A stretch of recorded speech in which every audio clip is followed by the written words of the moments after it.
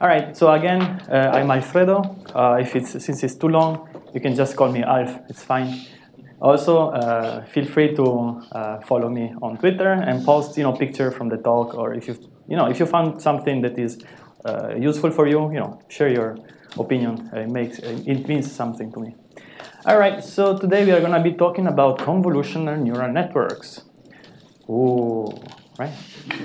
Right. So basically, we are going to be exploiting the stationarity, locality, and compositionality of the input data, which is basically most of the time natural data. So it's data that is captured with some sensors from reality. And therefore, given that these are basically the transduction on some natural signal, they will have some properties, which are namely these three guys here, which can be exploited in order to improve the performance of our model. Okay. All right. So again, as last time, I just made these slides a few hours ago. So there are going to be some mistakes. If you don't understand what's going on, there are going to be errors, perhaps. So just stop me, ask me anything. Don't let me go, because again, if I lose you, it's very hard for me to get you back on. Okay. Deal? Thank you. All right, so let's get started.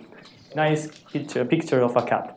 All right, so signals can be represented as vectors. For example, if we deal with one-dimensional tensor, like we have seen last time, which means it's a vector, we can, for example, represent a waveform wherever every sample, the height of the sample, maybe represent the air displacement measured by a microphone.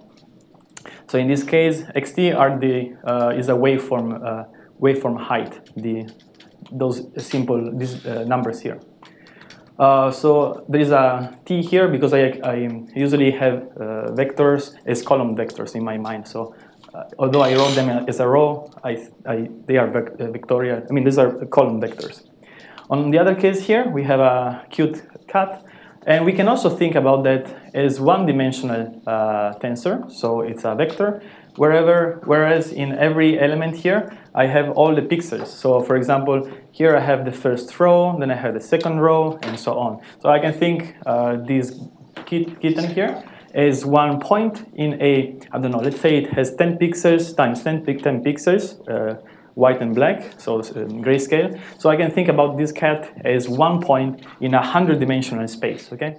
So all the cute kittens can be, move up the thing, all right. Okay, sweet, thank you. So we can also think about this kitten here, if it's like a 10 pixel times 10 pixels grayscale, is one point in a 100-dimensional space, okay? Another point maybe is another kitten, and so on. And in this case here, my x, I, j are pixel values. Most of the time, perhaps we are representing this guy here with a better representation, which would be a two-dimensional tensor or a matrix, wherever we have like in the y-axis, like so over the rows, we have the pixels that are vertically distributed here, and across the row, we have these pixels over here. Maybe that's a better representation than just having everything in just one long vector. Why do I represent this guy as a one long vector? Because yesterday we have seen that for playing with basic neural networks, I just have vectors and matrices, and then I have this kind of a fine transformation of vectors. So we are going to be seeing later on the notebook, we are going to be playing just with this kind of vectors and matrices in order to move kittens around. Finally, we can also represent John picked up the apple sentence as a sequence of words. And in here, every xt are perhaps one hot vectors, which are basically representing which word out of a dictionary is being used in that specific position. So x1 may correspond to John, x2 may correspond to picked, and for example, John may be the, I don't know, whatever word in the dictionary. Like you open your dictionary, you look for the word John, you count what is the position from the beginning, and that's going to be corresponding to the position of that one in your vector that is long as many, so it has the size of as many words in your dictionary. Okay, does it make sense? It's the one hot encoding from yesterday. Yeah? Is that how a lot of natural language processing works? They just have an insanely long vector with just all the different words? Yeah. Cool. Yes, yeah. So you start with that one, and then you may collapse into some more condensed version, which is basically a embedding representation on that kind of one hot. But again, you start with the one hot at the beginning. All right, so these are different kind of signals we can represent, like audio, we can represent images and text. Everything can be represented in a vectorial format. In this case, just one-dimensional tensor, right? So it's a vector. All right, so what are the particular properties of using natural data? Because again, this is an audio signal, this is an image, and this is also a natural language. So all of these signals have some specific characteristic. They are natural, they look natural to us. What does it mean? So let's see something better here. So let's pay attention to the first audio signal. We are going to be seeing that here, for example, in the left-hand side, we have this kind of sinusoidal kind of waveform. But again, later on, also we have the exact same sinusoid happening in two different locations, right? So the same kind of small representation, like small detail, may happen in two different parts of the signal, right? Now we can just have a look, we can look at a larger part, and we can think, for example, that this peak here, it's happening again here, and maybe that same waveform is also there, and we don't really care where it is. So, I mean, we observe the same kind of pattern in multiple locations across the, for example, temporal domain, the temporal axis in this chart. So we have to pay attention to this part. Natural signals show some kind of repetition on the same kind of patterns over their dimensionality. All right, so let's go back to our kitten here. So let's focus on a particular detail, right? Like before we observed the sinusoidal part, when we zoom in the waveform, we can just focus here on the nose. So let me zoom up a little bit, so okay. It's like a monster. All right. So what we can notice here, this kind of particular shape in this circle here, it may be very similar to whatever happens here. So it's like a darker region surrounded by lightened pixels. So similar things, again, are recurrent. No? They appear again in different regions of our signal. In this case, we move spatially, so this space in this two dimension before we had time across the x direction. Also, we can notice what is the likelihood, what is the probability that those two pixels here, this one and the other one, are of the same color. Question to you. It's very high, right? So pixels that are close together may have the same color. What about this one? Not that high, right? Because you go further away from that neighborhood. So things may change, right? If you start looking around with more distance. What about now? They are completely different, right? We get a black pixel at the beginning, and now we see a white pixel, basically, almost. And of course, the further you go away, and the less related pixels are. So in here, we also we can think about two different characteristics. First one is that we have specific features co-happening, like happening at the same time in different locations. And then we have that things that are close together are fairly similar, that as long as you go away, they look not that similar. So basically, here we can think about this one, this stuff as stationarity of the signal. So the signal presents the same kind of patterns over and over again. So stationarity is the first word you want to keep in mind. And the second part here is locality. So signals, natural signals, are local. So there is information defined in a neighborhood of your signal. And as you go away, the information starts changing. Okay? So locality and stationarity here. Moreover, how do we make up this kitten here? With multiple kind of patterns, right? So we have patterns and patterns, and then we have patterns of patterns and patterns of pattern on patterns. So there is also a notion of compositionality, right? So we need to have different kind of, like we have several layers of abstraction we can see. So if you go down to the pixel space, you can see edges. But as you go a bit further away, you can see some kind of shapes. And if you go back again, you're going to see the whole cut. So there are three main concepts here we want to keep in mind. The first one was, help me, stationarity, which means we observe the same pattern over and over again. Then we have locality, because things are meaningful only in small regions. We don't care about things that are further away. And the third one is compositionality, which means things are made of larger things that are made of larger things. Very well. So let's keep this in mind. And let's see how we can exploit these three specific characteristics of natural signals in order to improve performance of our neural network. Okay, are you excited? Yes. Very well. All right, so recap from yesterday's lesson. Fully connected layer, just the classical neural net we have seen yesterday. They are also called multi-layer perceptron. They are also called dense layers. You can call them fully connected. You can call them as you want. I use this notation here. So we have an input at the bottom, because I said last time, you're going to be putting the input at the bottom all the time. Because this makes sense, because here we have the low-level features. As we go higher in the hierarchy, we have higher level features. So we go high in the hierarchy as you proceed up in the network. If you have it upside down, doesn't make sense. You go up by going down. Doesn't work. So we are going to have the input at the bottom. Here we are going to be using a affine transformation with perhaps a matrix W, and then we apply a first nonlinearity F.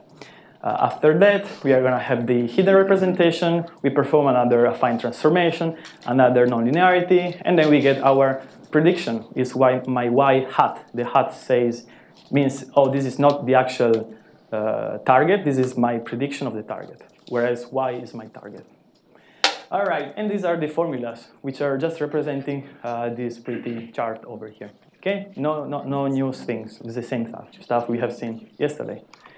All right, so the function, the nonlinear function, can be the positive part, the sigmoid, for example, the logistic sigmoid, the hyperbolic tangent, and perhaps the Boltzmann function there. All right, so how does neural network work? Basically, if here I plot x is like my x here has 5 elements. So in this case, my input vector has 5 as a dimension. So it's one-dimensional tensor of size 5. Then I'm going to have my first hidden layer. So I write H1. Then I may have a second hidden layer, right? So we start making deep neural networks. Whoa, right? How can we make it deeper? Let's put a third hidden layer. Whoa. All right, let's finish, right? Let's put an output there. I have my y hat. So what happened to the low hierarchy? Now it's left to right. Yeah, because I had to. There is no space. So or from left to right, or from bottom to top. Never from right to left or top to bottom. Okay, so or this way, or you just send it down that way. Do all hidden layers have to have the same No, it's just okay. because I did copy and paste. Oh. Right, good question though. All right, let's go on. So the first X, the input layer, is also called activation at the layer 1. So this is my first layer of my neural network. So the first layer corresponds to the input, and also it can be called activation at layer 1. Then the same, the hidden layer, number 1, it corresponds to the activation at the second layer. Activation third layer, activation to the L generic layer, and the last layer, of course, you can guess, is going to be the activation at the capital L layer, which is my total number of layers. All right, so we go from A1 to A2 by using the first weight matrix, right?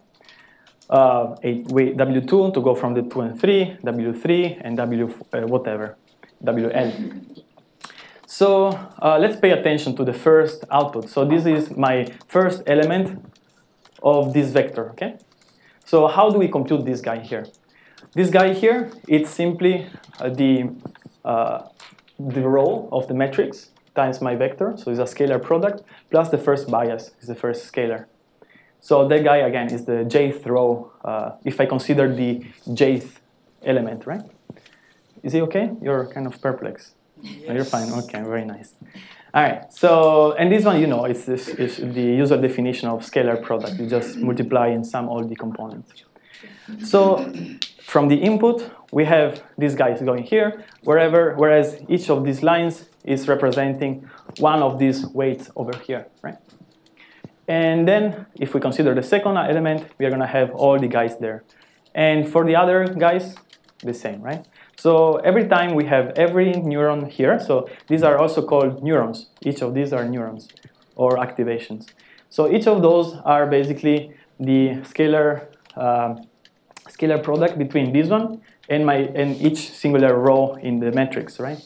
And then we apply the nonlinearity, and so on for everyone. So this guy here sees all the input. This guy here sees all the input, and every neuron sees everything that happens in the previous layer.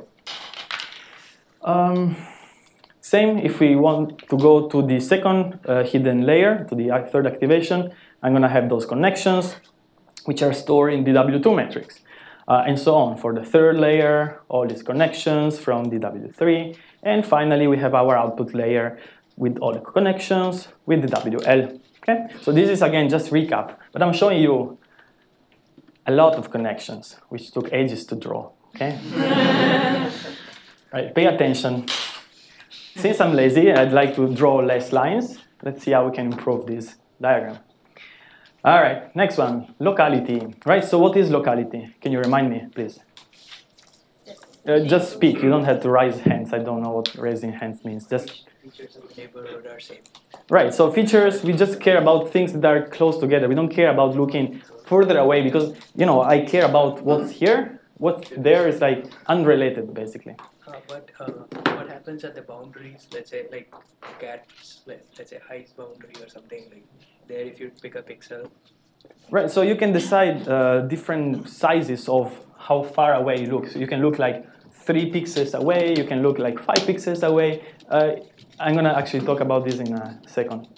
All right, so let's go from the layer L-1 to the layer L. Here we have every one of these first input goes to the first neuron, so on for the second one and for the third. So overall, we have 5 times 3, we have 15 connections, right? All right, so from L to L+1, here we have just 3 connections. As we said before, we don't care too much for this neuron to look what happened very further away, right? Because we have said we don't care about things that are further away. So in this case, we are gonna just have less connection. We drop these 2 connections here to this guy and this guy over here. The same for this guy and the same for that guy. So overall here we have 9 connections, right? Less drawing time for making all those lines. So from 15 to 9 by just dropping connections that are coming from input that are further away. That one doesn't change. So as we move from left to right, we increase our global view. So what does it mean? It means that this guy over here, so this guy here observes just 3 guys in the input. As you move to the right-hand side, this guy sees basically 5 inputs, right? If you move one more on the right, you're going to be seeing many inputs here. So as we go on the right-hand side, we increase our understanding of the overall big picture that we are looking at. So we define now something that is called receptive field. What is this receptive field? Which is something that your friend was mentioning before. So the blue guy here sees only 3 neurons from the previous layer. And so my receptive field here is going to be 3. It sees 3 items. On the other side, also this guy here sees only these 3 guys over here, right? So my receptive field for this guy is also 3. What is going to be now the receptive field of the output with respect to the input? Can you guess? Can you guess? 3 times 3. She's 3 times 3, 5. 5. Oh, 5. This is 5. Sorry, I copy and paste. Exactly, right? This is 5. So this guy here sees 5 guys here. So the more you move to the right-hand side, and the more the receptive field increases with respect to the input. All right. Yeah? Or is there someone making noise? No. Okay. All right, so next one. So that was locality, right? We just care about things that are close together. What is this? Stationarity. So before we start, we start right now with this kind of less number of connections, right? We just start with the 15. 3 times 3, 9 connections rather than 15. So before we actually had those extra 2 connections, no, for the first guy. Over here, what do we do now? We are going to be drawing these first guys here in yellow. So they look exactly like the white one. Okay, never mind. The second arrows are going to be orange, perhaps, if you can see the color. And the third one here are going to be red. So what does it mean? This guy here treats these 3 guys in the same way as this guy here treats these 3 guys, as the same way as this third guy here treats this input. So if this is a kernel, is a set of weights, I'm using the same set of weights for every neuron. I don't want to change.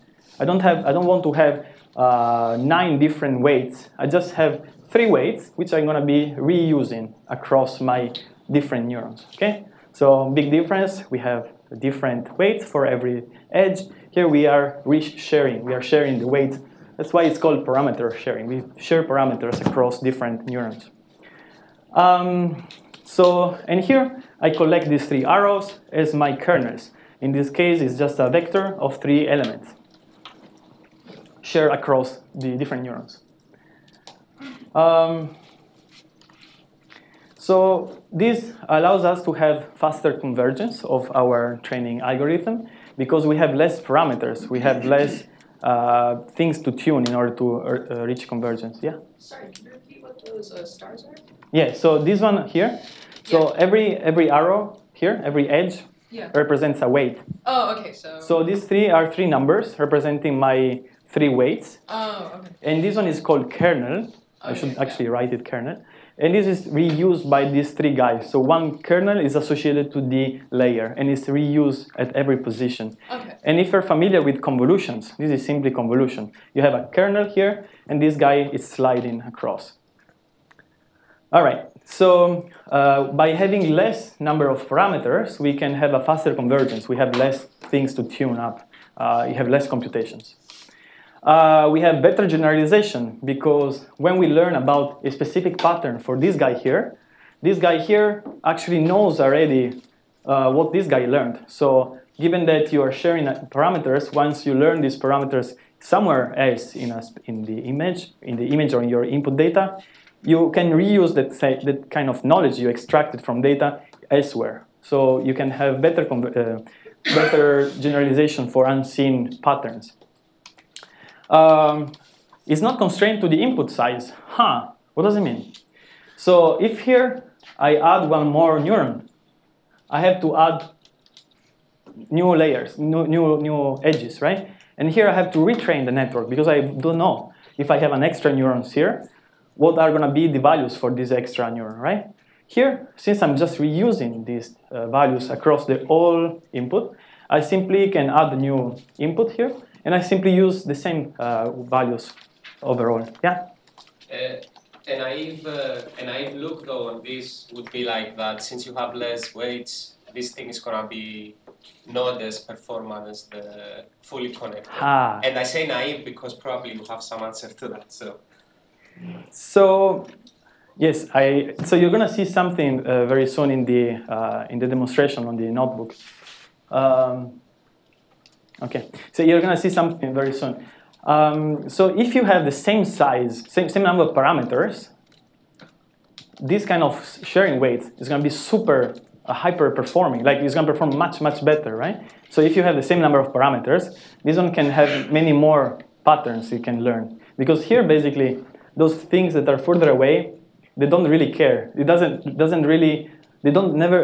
never learn something very meaningful. Because things that are further away can change. They are not related to the close part.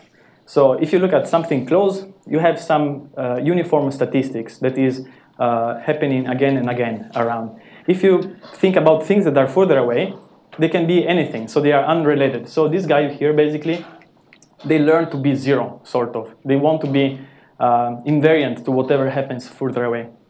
So in the fully connected layer, when you use natural data, basically you're wasting connections because these don't bring any information inside the game. So even though you're going to use the same number of, let's say we use the same number, not the same number of parameters, the same size. So exactly one-to-one correspondence. We drop number of parameters here.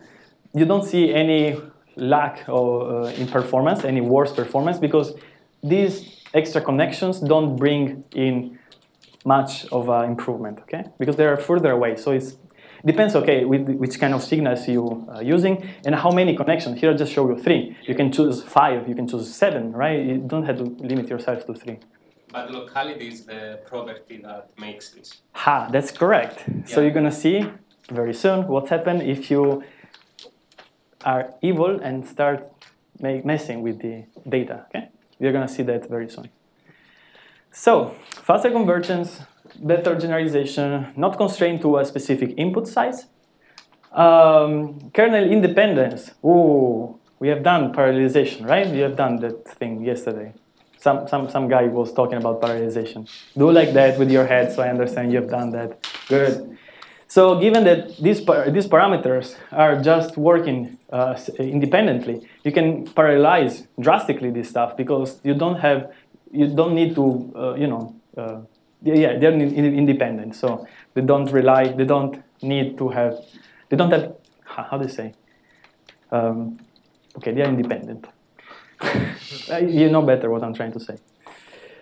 Last one, again, given that we are using sparsity, given that we are using sparsity over there, we have a reduced amount of computation with respect to the fully connected network. Yeah? So I understand with stationarity, we expect certain patterns to repeat sometimes, but we don't expect it to be like periodic with period equal like 3 or 5 pixels, right? So this seems like a much stronger assumption than just like some patterns. Okay, I understand what you're saying. So here, you're trying to look for this pattern here. And maybe you have it, so you get a high activation here. Here and here, you don't see the same pattern. So here you're gonna have a low activation and a low activation. But you're just looking for this 3 long pattern. So you just look for this 3 long pattern everywhere if you have a long signal. Let's say you have like a signal with 100 units, you just have this little kernel going down all the span of your signal. You just get out this higher activation whenever you find a signal. You just find it perhaps just in one location. Yeah. So in that context, so when you're training and it sees the pattern somewhere, right? Because the weights are shared, so by backprop it learns to change the weights. And at some other part of the image, it doesn't see that pattern. So wouldn't it like screw the weights up? That's why you have multiple kernels. So every layer, you have multiple kernels, and every kernel tries to specialize on a specific pattern with which it resonates. So when it gets some excitation, because, oh, I found my pattern, it gets very excited, and then this gets rewarded, and it starts growing. If it doesn't see the pattern, the backpropagation, so the gradients, when you perform backpropagation, we didn't talk about backpropagation, but anyhow, when you compute the gradients, you multiply by the input, right, the activation itself. If the activation is 0, low, there is no gradient. So the gradient gets killed, right? So once it reaches a minimum, it stays. So every time you get something excited, the gradient, bam, gets boosted. How do you say boosted? Yeah, boosted. And then you get that kernel to improve better, right? If that kernel doesn't see anything, it doesn't even get any kind of, it doesn't get to change its own values. But good point. With random weights, you have to shout because I'm deaf. Sorry. With random weights, is it supposed to know what it's looking for, that kernel? Okay, I have a lesson on that too, but you should come to my class or just look my videos recordings. Anyhow, when you start with random weights, you have a chance of observing a specific kernel, a specific pattern. Anytime you observe that pattern, one of your weights, one of your kernel is going to be a bit stronger than the others. So the one that is a bit higher gets improved, and when you go up with one, the other one are getting pushed down. So basically, when you find one of your randomly initialized kernels to start resonating with a specific pattern, it's going to be strengthening its own response to that specific pattern, while trying to push everyone else down for that specific pattern. Does it make sense? No? Yes? No? You can say no. I try again. No, but I can. Oh, okay. Other questions? No? Should I keep going? You like it? Yeah, question. So the kernels are competing with each other to isolate one Yes, feature? yes, but I didn't say that. That's what happens if you check how the training mechanism work, which I didn't actually explain. But yes, every kernel is going to be specializing in a specific feature, and whenever it is specialized, it gets to improve its own performance And with that'll that. be kernel's focus. Yes, it's going to be every kernel is going to be focusing on a specific kind of pattern. Okay. Okay. Yes. All right. Other questions? No? All right. Shall we go on? No. People are sleeping. Hello. Hello. You're back. All right. Let's go on. More pictures. Okay. So how do we use? Oops, sorry. What's happened? Okay. How do we use this convolutional neural network with, let's say, images? Because that's what I play with for most of my PhD. So this is a standard neural network. I'm going to try to explain now some of those components. So for the first part, we're going to have multiple layers. So here I have like multiple D blocks, which are my discriminators. For example, I have multiple blocks which are containing some convolutional module layer. So we have multiple layers, deep networks, which are convolutional because we'd like to share parameters and make them sparse so we don't have so many computations. And so these two things are basically summarizing the three specific characteristics of natural data, right? We said it is sparse, it is locality, stationarity, which is used by this guy here, and then is compositionality, which is used by multiple layers, right? And the receptive field concept. So these here are how we exploit those three particular statistics. Then we have nonlinearity. Why do we have nonlinearity? If you have just linear layers, what is the output of a matrix multiplied by a matrix multiplied by a matrix multiplied by a matrix? Just a matrix, right? It's all collapses down. So you need nonlinearities in order to keep those things from collapsing. Then we have pooling. What is this stuff? You're gonna see soon what it is. Batch normalization. This is actually what you're gonna be using every time you're gonna be training networks, which is improving speed for the convergence, and it also adds some kind of very good noise, which allows your network to generalize better. I know I said many things. If you didn't understand, it's fine. Just use this stuff. Works very well. Last one, residual connection. One more thing is been very popular recently is to skip connections. So here you go from the bottom layer to the second layer to the third layer. But then every time you initialize this stuff at the beginning before training, this stuff is randomly initialized. So things that come here get distorted, more distorted, more distorted. Here you have just crap. So given that you perform this extra connection and some here, whatever is here, the network can decide just to turn off this guy. And therefore you start with a smaller network. And then maybe if the network needs some more modeling power, then it actually starts using some of this modeling power here. So, but these residual connections are something that are really, really good because I help your network start with little tasks and then it starts growing basically in modeling capacity. So these two guys is something you're going to be always using in your network. Yes? I have a question. I might have missed it, but what does D1, what are those rectangles represent? These are coming from a copy and paste, I guess. So those are discriminator blocks, discriminative blocks. Okay. That's why I call them D. Because I had also a thing coming down which had some kind of generator. or Okay, yeah, so something. D discriminator block 1 through L. Yeah, okay, you can just think about those as layers of your neural Okay, network. Okay, alright. nothing fancy. But each of those contain a convolution, a nonlinearity, maybe a pooling, which I haven't explained yet. All right, so let's see what poolings are.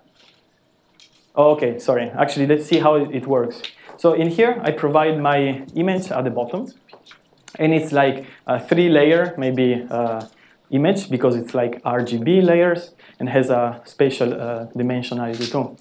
And at the end, I have something that is like more of a vector, which each element may be telling me the likelihood of observing a specific category if we are doing classification as we have seen yesterday. So in case of yesterday, we had like a vector of size 3, whereas each point was expressing how likely is to have that point belonging to one of the 3 spirals we have defined. So we start with something that is flat and large, right? So it's like very thin and very large, and we go with something that is 1 by 1, so it's very narrow underneath, but it's very long, right? So in between, what do we have? In between, we have something in between, like in the not that spatial. There is not that much spatial information, but we have much more thickness in this sense here. So the information that is here, like if you think like not like mathematical information, just information in the English way, or like just easy way. The term that you use in English, not any kind of specific information. So the information contained in this part here is the same information that is here. But here, the information is expressed as a spatial information. And here, as you go up, the information is actually encoded in the depth of this kind of representation. So here, the spatial information may represent where the position of the ear of the cat is, where the nose is, where the eye is. And the depth of in the image, it tells you the color, right? It tells you something that is locally defined in that specific point. Yeah? Would you have 1 per pixel? Here? No, up. There? Yeah. So this is like 1 by 1 pixel. Yeah, so you'd have, for your entire image, would be like 1 of those per You have, pixel. Yeah. this is just 1 for the whole image, and each element here may tell you what is the likelihood of observing like a cat, a dog, a horse, or anything. So here you have descriptive information, which is not anymore spatial, but it's like telling you the likelihood, the probability of having a specific item if we are doing, for example, classification. Whereas here the information is spread in the spatial dimension. So from spatial to descriptive. And in between you get a halfway representation. And here we go, from thin to thick. All right, I'm almost done. So pooling, I said, right? What is pooling? So let's start here by drawing something. I've just drawn the top corner of my kitten picture. So here I can represent my 4 pixels in the top left corner. I can get those pixels and compute the p norm. What is the p norm? It's just that thing there. It's the p root of the summation of each element raised to the power of p. So if you have basically the Euclidean norm, just have the number 2 there, right? So you have the square root of the summation of the squares of the items. If you have the 1 norm, you just have the summation of the absolute values, right? If you have the p going to infinity, then you basically have the max, right? So if you have the max norm, p goes to infinity, you have the max. So basically, given those 4 pixels, we can extract the maximum value, or we can extract like the norm value, or you can extract whatever thing you want with the p pooling. Okay. So most of the time, you're going to be using max pooling, which is basically this guy here. So we have the first guy there. We perform the LP norm, and we get our output over here. Then we are going to be moving our basically window across the next 4 pixels. And again, we are going to be performing the LP norm, and then we have our next value. Okay? And we do this stuff across the whole image. So if we perform this operation on the input image, what is going to be the output of this operation? Smaller image. Smaller image, right? Spatially smaller. Sweet. So for example, if I started with an image which is m by n, I end up with m half and n half if I use this kind of parameters. My channels here, C, are going to be the same channels here. We didn't change the depth of the information. We just changed this direction. So something you want to keep in mind, what's happened. This was my activation at specific layer. I apply pooling, and I have how much information did I lose here? In fraction? 75%. In fraction, what's how much? 3/4. Oh, okay, so how much information did I retain? 25%. 1/4. 1/4, okay, thank you. I don't know percent. All right, it's confusing, all right. Anyhow, we have retained here 1/4 of the information. This is considered a very, very strong bottleneck, which means you're going to be losing information, really, like it's bad. So what is a very good practice is going to be having the convolutional layer actually expanding this guy. So if you start with C channels, you're going to be ending up with 2 C's channels, so that when you cut half the X and Y dimension, you just go to 1/2 of restriction of information. Does it make sense what I say? No, hold on. Just let me check first if people understand. So first we said by applying pooling, we shrink, if it's an image, by half and half, so we get a quarter. So if I increase twice the channel size, I'm just losing half, right? Okay, yes, no? So channel size, you mean the number of values that I can take, for example, that index I. So the channel here? No, that index I up there, that's the RGB, right? The value of, the amount of R, the amount of G, and the amount of B. No, these one here are simply 1, 2, 3, 4 guys here. Okay. So this is applied to every channel. So for every channel, I perform this kind of shrink down. So this is like, I think it's called smoothing, right? But did you tell us why are we doing this, or you're just explaining the procedure? I haven't told you why. Okay. You can ask why. Yeah. Why are we doing this? All right, very good. So why are we doing that? I slept not too much, so maybe I forgot. All right, so why are we doing that? Because there are too much data in the beginning. We have so much spatial data, and we were trying to go from those large representation to something that is narrow, right? You just remember the slide of before. Yes. So we were like large, and then we go narrow. So we increase this dimension by using convolutional kernels. By every kernel gives you 1 point there in that vector. And then by using this one, we can reduce the spatial information. So we go from our spatial image on the bottom to something that doesn't have any more spatial information, but is just a descriptor of the image. So just one question. So if I understood correctly, so in principle, image can have different detalization. Does it mean we're just looking on the same image from different detalizations? Yes, that's correct. So for example, when you have some print in a newspaper, if you look like this, you will not see anything. But if you will move far, you will see picture. Yeah. So that's what we are doing. We just trying to produce different layers on different detalization to see different size of objects. That's correct. So we perform this for different reasons. One of these reasons is to have different kind of zooming factor of our data. So the more you apply these operations, and the more you have a global view, and the more further away you go from your newspaper. The other reason is that we are going to be lowering the amount of data we are dealing with. There's something that confuses. So in that picture, we had a flat image, and then at the end we have classification, right? Yeah, we start from the image, we end up with classification. Yeah. This is done through neural net, those layer, whatever conversions we do. But now, next slide, you're showing us how to do it by hand. Force that narrowing. So you change this dimension here. Yeah. From large to smaller by using this pooling operation.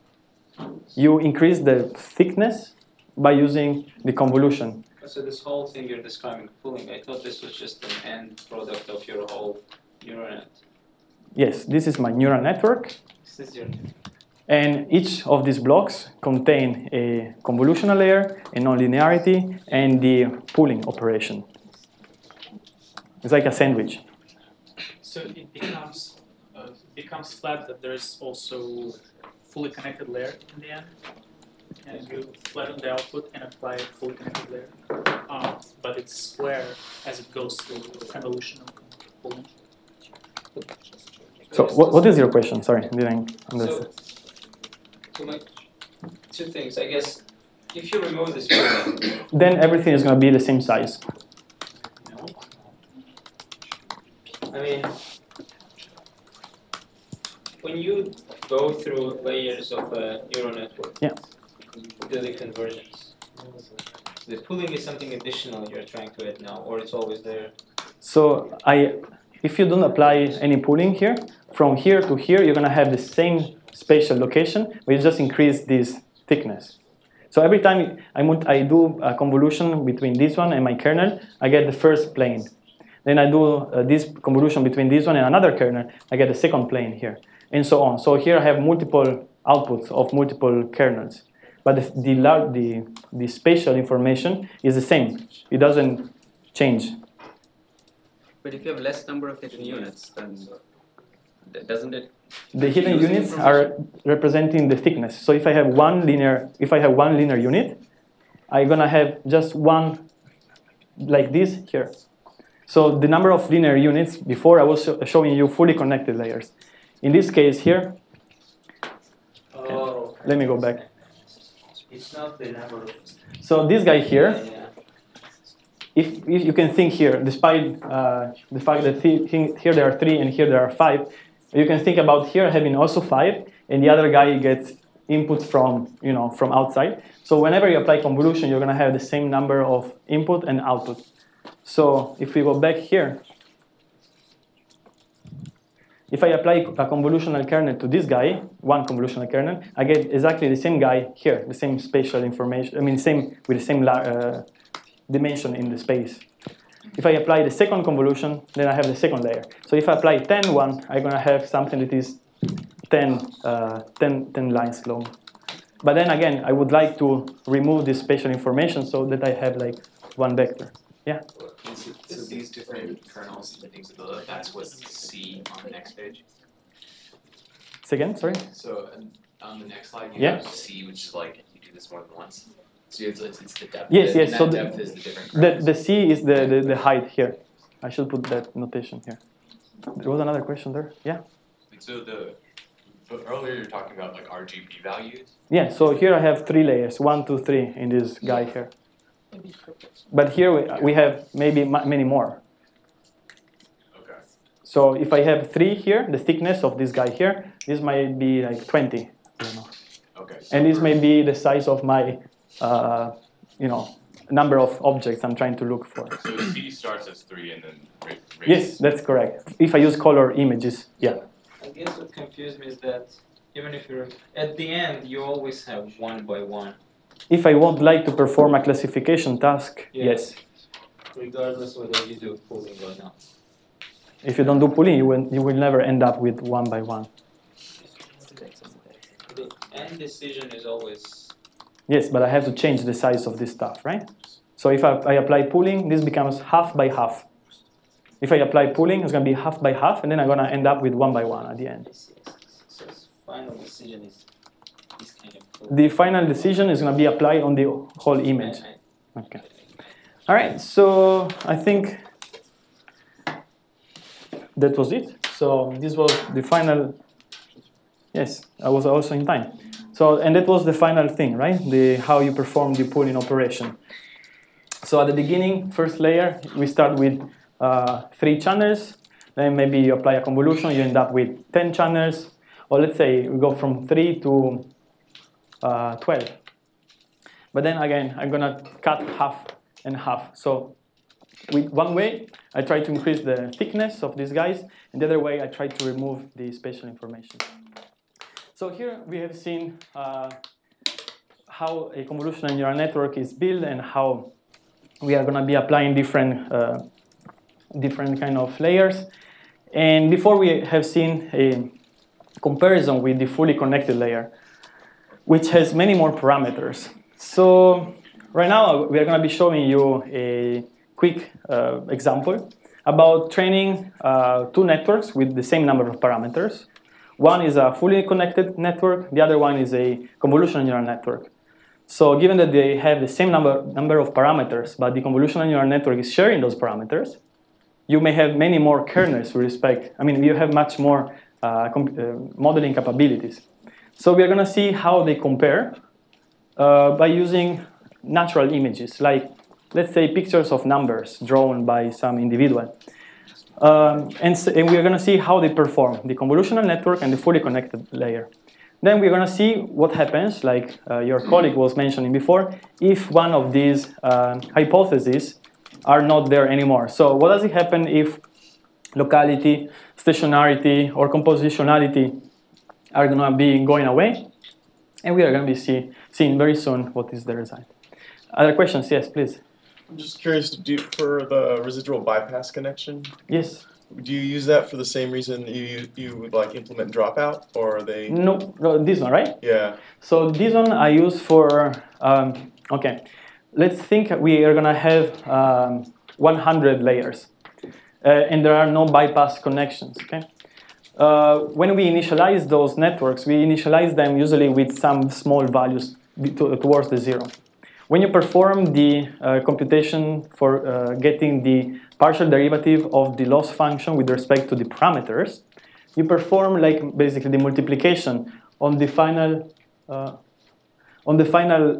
loss derivative with these weights. No, so if you perform some when you perform the chain rule with matrices, you basically multiply the gradient by the input. So given that those values are very, very tiny, you have a tiny signal at the end multiplied by something of which eigenvalues are all small, right, towards zero. So you have some signal here that is basically dying through the network. So all these guys down there, they will never be trained. You know what? Where is your input coming from? The bottom. And where do you send your input through? Trash, because it's noisily initialized, right? So you have your very nice input, and you just destroy all the statistics, sending it through a random crap. And something starts changing here in the upper part, but those things really never change. When you apply this kind of bypass connection, residual connection, or residual bypass, or shortcut connection, three names for the same shit. Sorry. So in this case, you have the gradient coming down, and then it goes down here. So this guy is going to be using the same gradient that this guy is observing in order to optimize its own parameters. So these guys are absolutely essential if you start doing networks that are kind of deep. Otherwise, you have some problem that is called vanishing gradient. Those gradients, basically, given that are multiplied by matrices with small eigenvalues, they vanish down. Or even worse, if those weights are getting, you try, okay, I don't want to lose my gradient. I increase those weights. Those weights are very nice. They are large, and you have like eigenvalues. They are larger than 1, and then boom, you have exploding gradients. So it's very kind of finicky thing. So if you just add those connections, everything will just work fine. Also, that's why we use this one, sort of speaking. This is so good. If you are familiar with like fiber optics, sometimes you have those repeaters in the fiber optics. Are you familiar with fiber optics? No. Are you familiar with transistors? Yeah, all right. So why are you using a high impedance transistor after another transistor? You don't want the transistor that is on the afterwards to load your first one. Otherwise, you just drag everything down, right? So these guys here are basically some kind of impedance matching. And they are separating every block. So this block doesn't load my previous block. And so we put everywhere, I put everywhere those batch normalization, which allow my network to be like independently training each separate block without having this kind of loading side effect, okay? So these two things are really, really essential. I could have a lesson just on those two, but I just put them there because you have to use them. I mean, I highly recommend. Last summer school I taught 2 weeks ago, there was just one guy who applied, this guy here, and he won the challenge of the summer school. He won like the prize, so I was like, yay. How much was price? I don't know. I think it was a book from machine learning stuff. It was very nice. How much was that book? I just interested in a number. $40. $40. All right. So that was it for the introduction to convolutional neural networks. Right now we are going to see this exercise, if everyone is okay and you don't have further questions, where we're going to be playing a little bit with the notebooks and see how they perform. Okay? So let me introduce here my colleague. Please come in. All right, so Alfredo gave a nice overview of the fully connected and convolutional neural nets. And at some point of the exercise, we had, basically we compared convolutional neural, fully connected neural networks and how every neuron from the previous layer has to be connected to every neuron in the layer after that. Thank you. In convolutional neural networks, we basically take advantage of the locality, which is one of the three basically properties of images is locality, stationarity, and compositionality. To reduce the number of edges and connections, and basically we have the receptive field. So I'm just repeating a little bit what he said. And right now, let's basically look at the specific example and kind of get hands-on. So you can follow that on your laptops, or for those who have succeeded with the setup of the Jupyter Lab, you can just go in the Jupyter Lab. So I'm gonna go and start the terminal window. Here I have my exercise in the workspace, and I did have to do git pull to pull the latest changes from yesterday, as we added one more notebook. Maybe reset this printer. Reset, maybe, because they may have changed something.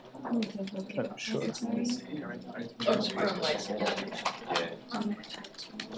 And the notebook we're going to need is the notebook number 5.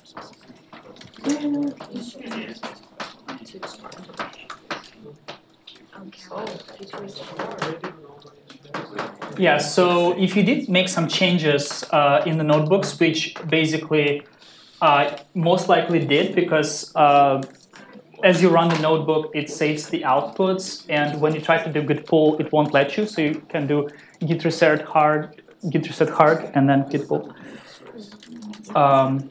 Or you can just follow it as a demo. So let me ask first, how many of you have used any deep learning frameworks in the past, not counting this school? Who have used deep learning frameworks, any, like Keras, TensorFlow, PyTorch? So about half. How many of you used PyTorch? Just a few. How many of you used Keras? So yeah, most of the people who used deep learning frameworks used Keras. All right, thanks. Yeah, so yeah, for this exercise, we're going to use PyTorch, but I'm going to try to make connections to Keras. So the first cell, there is nothing special. We just import torch. Then we import the NN module, which is what we're going to need to basically construct our neural network. The optim module is for optimizers. This is where all the optimizers live, like Atom, RMS prop, SGD. So we're gonna need the data sets, Torch Vision data sets, to import the MNIST, which is what's gonna be used for this exercise. And of course, Matplotlib for plotting, and NumPy also. As we're gonna be plotting it, we're gonna be converting it back to NumPy. And functional, is going to be used for activation functions. You will see. All right.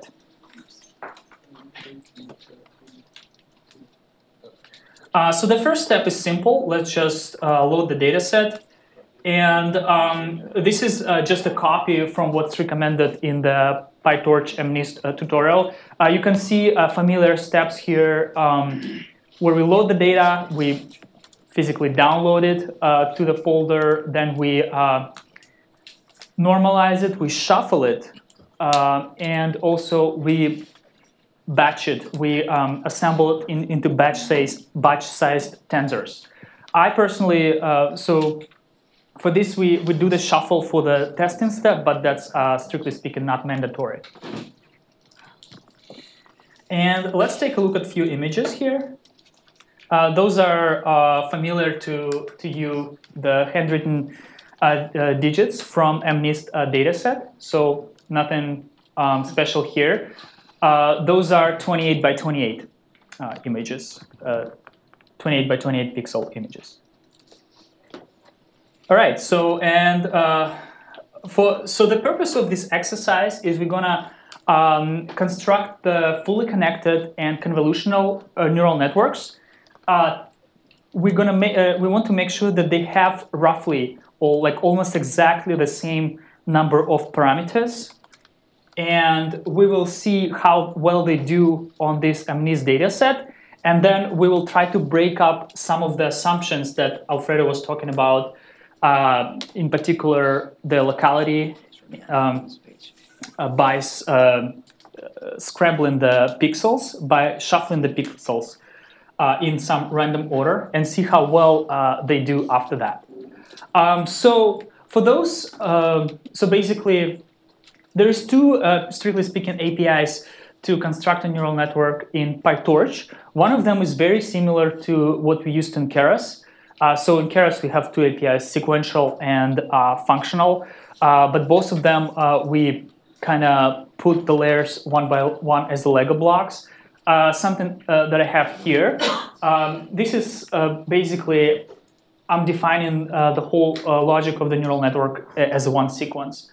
And this is for fully connected network, which will consist of two linear layers followed by ReLU nonlinearity with the one more layer followed by the softmax output activation, which is what we're going to need for handwritten digit classification. So it will output the vector of floating point numbers, which we will take the maximum probability and assign the label according to that. So in PyTorch, it's a little bit lower level than Keras. We typically extend, we prepare a class derived from an N module, which is going to be the base class for all the neural networks you write in PyTorch. Here you would override the constructor, and you would basically invoke the base class constructor via the super method, adding additional methods which are not present in the base class. In this case, it's the input size and the logic of the network. Finally, we need to override the forward method, which is the logic of our forward pass. As we train, we have the forward pass, which in this case is going to be a bunch of affine transformations followed by nonlinearities. And there is also a backward pass, which is the partial derivatives chain rule differentiation, which comes for free to us in PyTorch, but we still have to call backward on the loss, as you will see later in the training loop. So here, yeah, basically the forward pass is super simple. we just take those square images 28 by 28. To be able to feed them to the fully connected network, we have to flatten it. And the view in PyTorch, as Alfredo introduced yesterday, is essentially like a reshape in NumPy, but it doesn't make a copy, so that's why it's called view. And we flatten it to the input size. We have to be sure that the input size is actually what we pass in the as we're going to use this has to be 28 by 28. All right, and next is the ConvNet. So here, on purpose, I use slightly different approach. I didn't put it all in one sequential model, but I broke it down, creating basically a member for each layer. And we'll have here two convolutional layers, conv2d layers, followed by two linear layers. This is actually exactly what Alfredo had in this picture on the right, from top to bottom, from bottom to top, except he was calling the D, which I'm guessing from some generative adversarial discriminated generator. Yeah, so, and don't pay attention to this like multiply 4. It's basically the goal here was to tune the number of parameters to match between the fully connected layer and fully connected neural network and the convolutional to prove our point. Okay, in this, if you define it like that, as opposed to sequential, you would have more interesting looking forward method, which you mandatorily have to override in each neural network which you write. So it just basically goes from the outermost to the innermost layer. First you go to the convolution, 1D, ReLU, pull in, convolution, pull in, flatten, fully connected ReLU, fully connected softmax. All right, so then we just need to shift enter. So this thing is, the thing is in PyTorch, similarly to Keras, we actually write in pretty much device agnostic code. And basically, if you have a GPU, it will pick it up.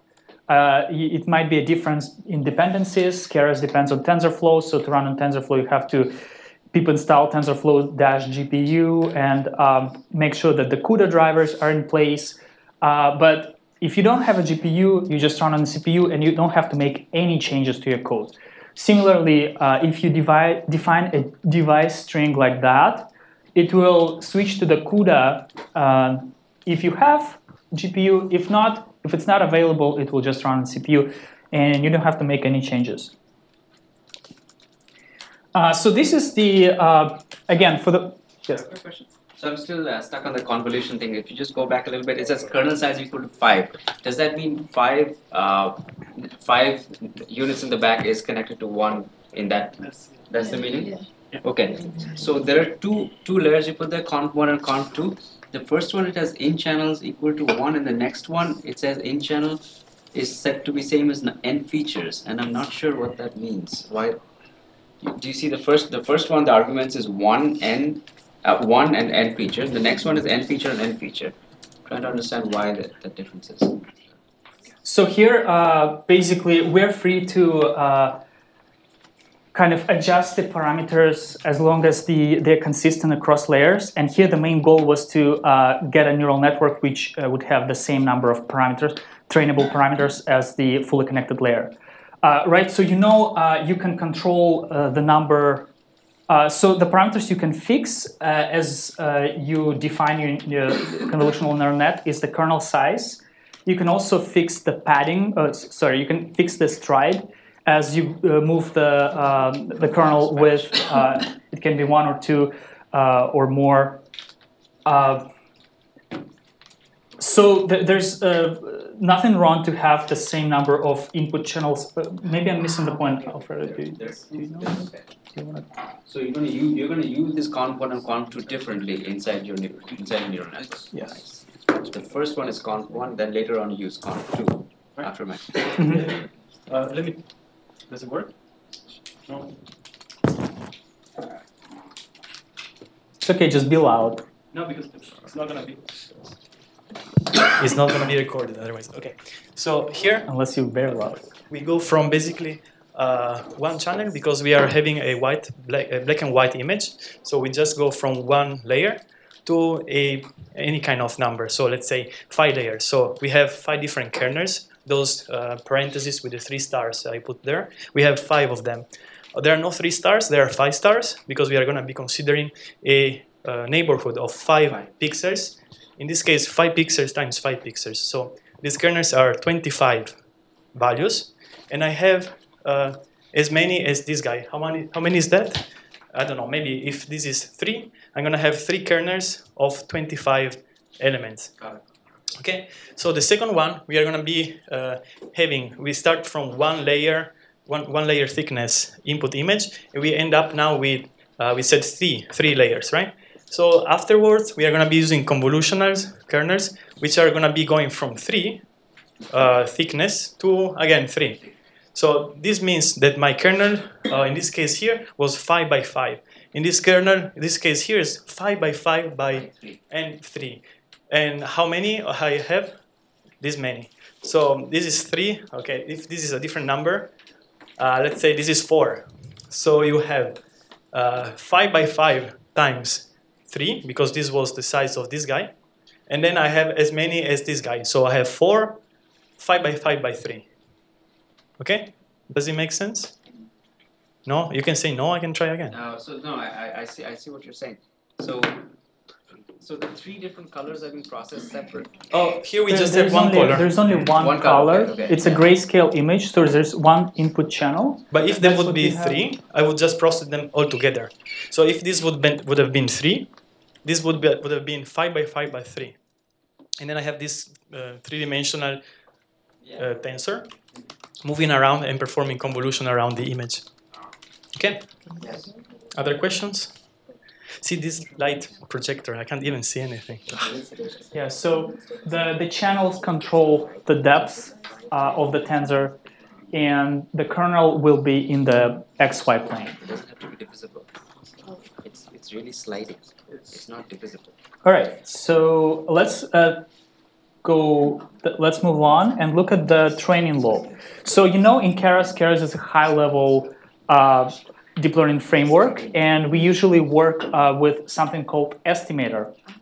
Estimator, it's basically something you define, and then you just call .fit on it if you want to train it, or if you have, for instance, if you want to pass it on a if you want to train it, if your data is a generator, Python generator, you can call .fit _ generator. And then once you train it, save the weights, you want to run a prediction step. So actually, if you have a validation step, at the end of each epoch, you would call .evaluate. And for prediction, if you want to get the actual predicted labels rather than just the metrics like accuracy and loss, you would call .predict. So this is all nice and simple. Until you want to do something custom. When you want to do something custom, it's very nice to have access to actual training for loop, and that's why actually in PyTorch we don't have estimators, or at least not yet, and we have to write our own training and testing loops. So here is the training loop. For convenience, we put it in the function. So here, this perm, basically, it's the permutation, which is something that we're going to be using for the exercise to scramble the pixels. By default, it's a range, so it does no permutation. So here, as you can see, so steps as follows. We zero the grad. So basically, as we run the training steps, we're going to accumulate the gradients for each weight, and we have to zero those gradients before the next optimizer step. Otherwise, it will calculate incorrect values.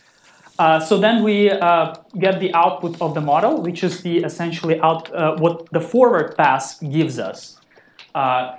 And here we can define the loss outside of the training loop, but this is just fine. For this exercise, we use the negative log likelihood loss and give it the target and the output values of the forward pass. And so we have that, and we call the backward pass on the loss, and complete our optimizer step, which is just a weight update. Once we have completed the backward pass, we got the gradients, and in the optimizer dot step, we essentially apply the gradients to the weights to get the new weights. All right. Questions? So you apply the gradient, a negative of the gradient with some sort of an epsilon factor on the current weights to get the new weight. So it's in the simplest case, in the simplest case of the stochastic gradient descent, we would just have the weights at the iteration I plus 1 equal to the weights at I minus lambda the weight update. Right. So if you use some SGD with momentum, there would be something else. Or optimizers like Adam, they adjust the learning rate depending on the parameter to improve the convergence. But in the simplest case, that basically weight update is what happens here at the optimizer dot step. There was a question over there. What does the perm do? Sorry, once again. The perm? Nothing. Permutation, but in this case, it's nothing. Because by default, it's identical range, so which means we keep the pixels in the same order as they come. This is actually for our second exercise where we have random permutation. I will show the pictures, so there is no, there's not going to be any magic involved, and I will show the pictures. Okay, so the test. The test is essentially the same. One thing that will differ in the training and test steps is that we won't have backward pass, right? So in fact, you can do model.eval. Here, this would set no gradient required. Alfredo skipped the order differentiation lecture yesterday, but basically, yeah, we can switch off the gradient from the variables. And yeah, so here again, we do the for loop over testing data. We do the forward pass, we calculate the loss, and we accumulate it. In this particular case, we have the softmax output activation. So in NumPy, that would look like you would do np.argmax over the output of the softmax, right? So you want to pick up the index of the vector, which corresponds to maximum probability. And then we count the correct predictions. We have the correct values, which is basically the handwritten digits. Handwritten digit 1, 2, 3, 4, 5, 6. And pred.eq, we can substitute it with just an equality sign. I will show how to do that later. So this stuff is just to get it back from the tensor to the actual scalar, floating point scalar. So that will look a little bit ugly, and but we have to get used to that now. All right, I'm gonna hit Shift Enter. And so finally, before we go and train the small, fully connected network, we have to also, so here we just we defined FC2 layer. We call its constructor with the input size, number of hidden layers, and output size, hidden units, sorry. The number of hidden layers is fixed, of course. And we define the optimizer as the simplest, stochastic gradient descent, SGD. We pass the model parameters to it and define the learning rate and the momentum. And that's all. We make sure that we take a note of the number of parameters to compare it to what we are going to use in the convolutional. And then we just train. Oops, and I'm running out of time. I don't know how it happened. Maybe after the break. Oh, okay, so this is a time before the break. I was like, that was too fast.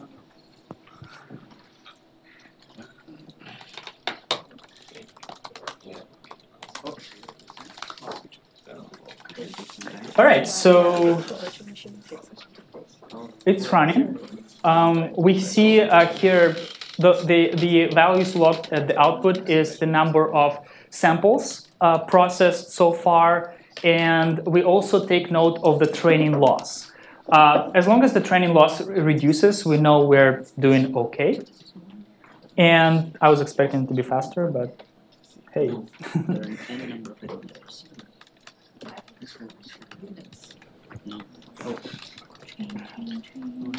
So,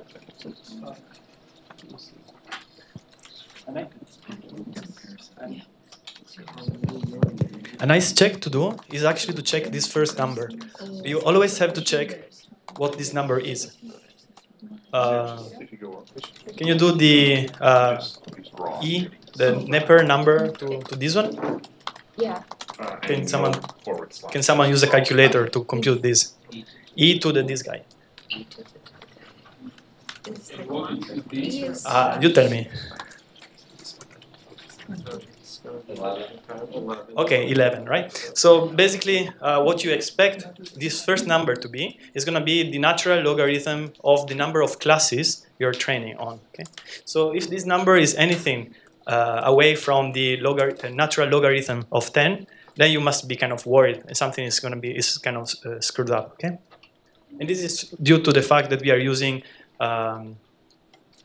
the logarithm. Did you remember, right, from yesterday? We were checking the log of the correct class. And given that at the beginning, all the classes have equal probability, given that the network is not yet trained, you expect to have 1/10. And therefore, natural log of 1/10 is the same of minus log of 10. So minus log of 1/10 is the same as log of 10. And so this first number should be matching that one. If it doesn't, you should be kind of worried, okay?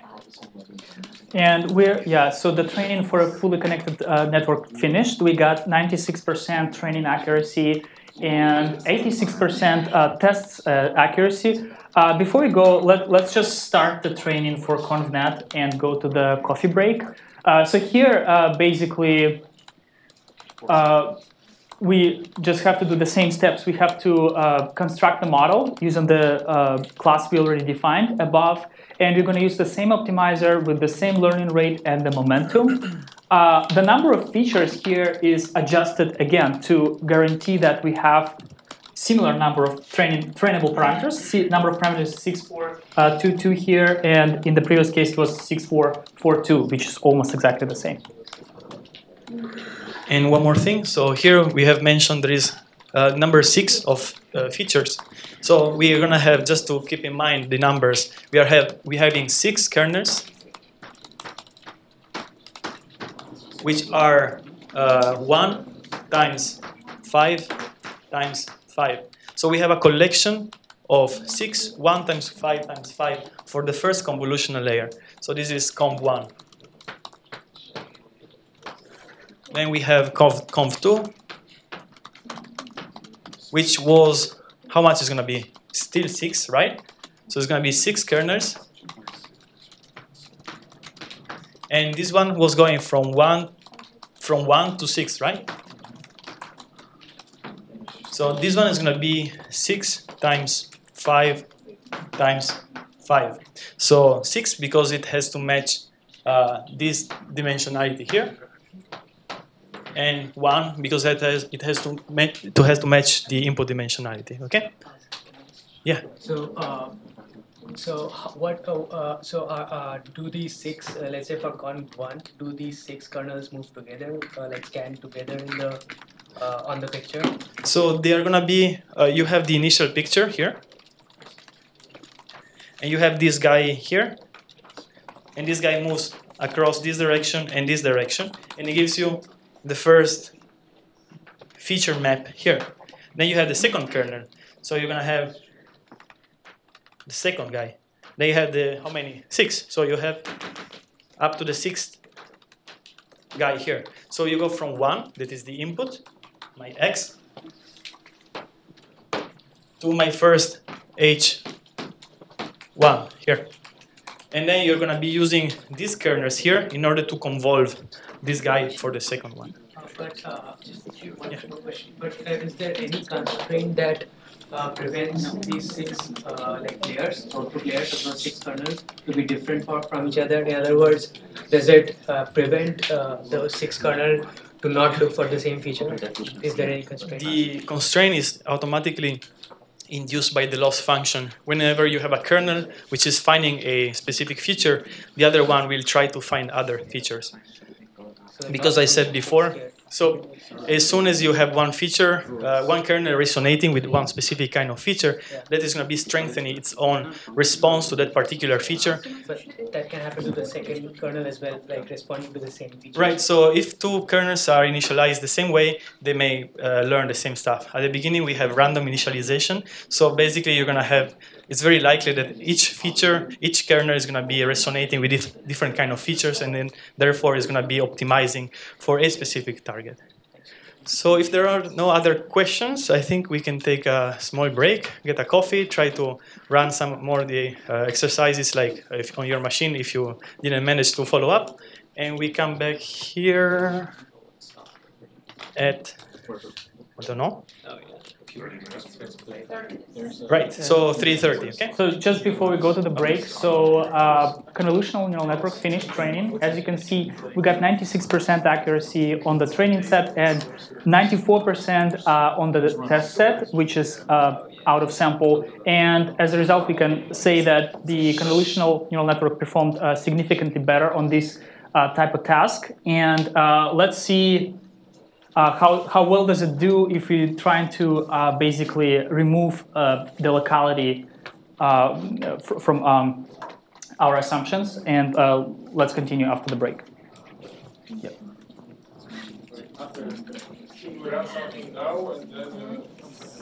No. Actually, no need. I will say something else right after that. I figured why I didn't run faster because I